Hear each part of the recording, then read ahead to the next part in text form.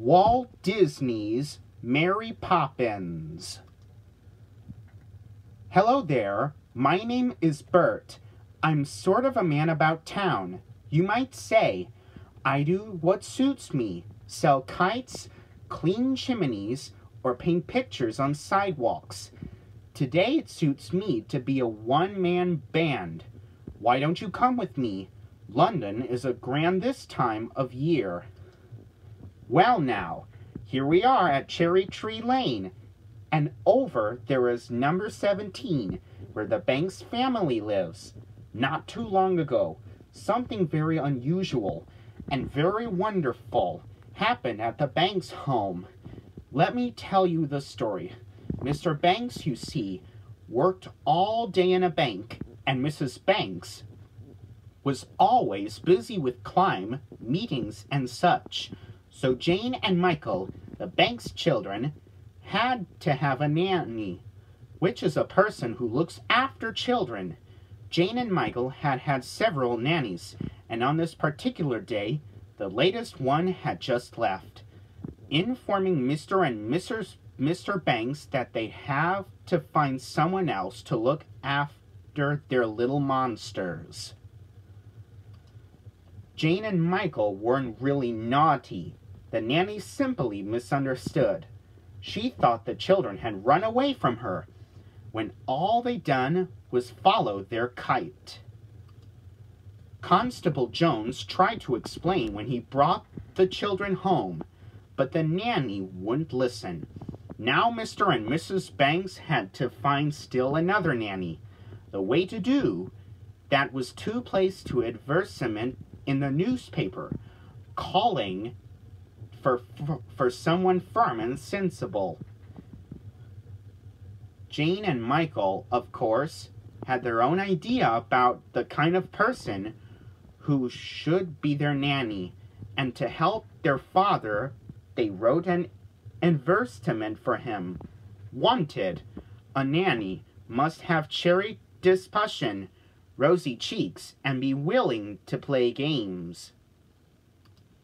When Mr. Banks saw the children's advertisement, he called it to ridiculous nonsense.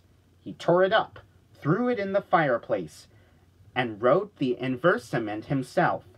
But late that night, a strange breeze blew down the Banks' chimney and carried the pieces up into the night sky. The next morning, when Jane and Michael got up, the line of nannies they saw from their window stretched clear around the block. They were all waiting to be interviewed by Mr. Banks, and a firm and sensible lot they were, not a rosy cheek among them. Jane looked at the nanny's dismay. I don't understand, Michael. They're not what we advertised for at all. But just then a wind started blowing from the east. Down Cherry Tree Lane the east wind blew, growing stronger and stronger. Finally, it picked up all those firm and sensible nannies and blew them away, before Mr. Banks even knew they were there. Every last one of them was gone. Jane and Michael watched in glee from the nursery window. Then, riding toward them on the east wind, a person holding a black umbrella approached. Oh, look, Michael, it's her, our nanny, rosy cheeks and everything. The rosy-cheeked person landed on the doorstep of number 17. She promptly marched in and said, Mr. Banks, I am the new nanny. And before Mr. Banks even knew what had happened, she slid up the banister to the nursery. My name is Mary Poppins, she said, taking off her coat and hat. Come along, children. We'll begin with a game called Let's Tidy Up the Nursery. Jane didn't like the sound of that. Are you sure it's a game, Mary Poppins? That depends on your point of view. You see, in every job that must be done, this is an element of fun. You find the fun and snap! The job's a game.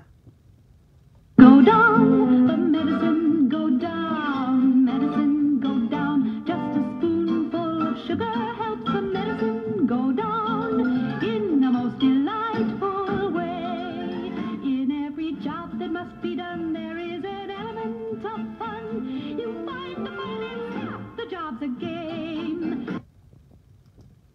Mary Poppins snapped her fingers, and sure enough, "Let's tidy up the nursery" became a magical game.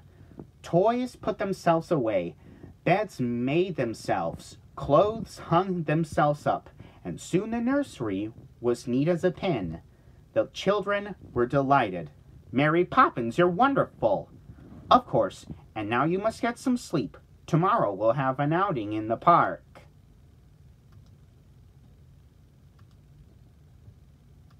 The next day, it suited me to be a sidewalk artist, and I was drawing pictures in chalk when I looked up and saw Mary Poppins and the children. "You're lucky children indeed. When you're with Mary Poppins, magic just seems to happen. How about a bit of magic right now, Mary Poppins? No one's looking. Well, if we must, we must. Now line up and jump." Suddenly, we found ourselves inside one of my sidewalk pictures at a county fair. All four of us took a ride on a carousel, and then Mary Poppins rode her horse right off the carousel, and ours followed. We joined a fox hunt and entered a horse race. Oh, we had a jolly time. That evening, when Mary Poppins tucked the children in, Jane had a request. "Oh, Mary Poppins, we had the most wonderful day. Promise you'll never leave us." "That's a pie crust promise, easily made, easily broken. I shall stay until the wind changes. Now go to sleep. Tomorrow you are going on an outing with your father to the bank when he works." Jane and Michael were surprised. "Really? Father has never taken us anywhere before." Indeed, he hadn't been too pleased with Mary Poppins when he had heard about the children's recent adventure. "Really, Mary Poppins? The children's outings should be practical, educational." And Mary Poppins agreed. "I quite see your point, Mr. Banks.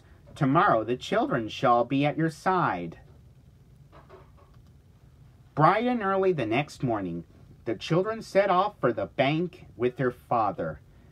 Michael had brought some coins with him to buy food for the birds, but Mr. Banks wouldn't hear of that.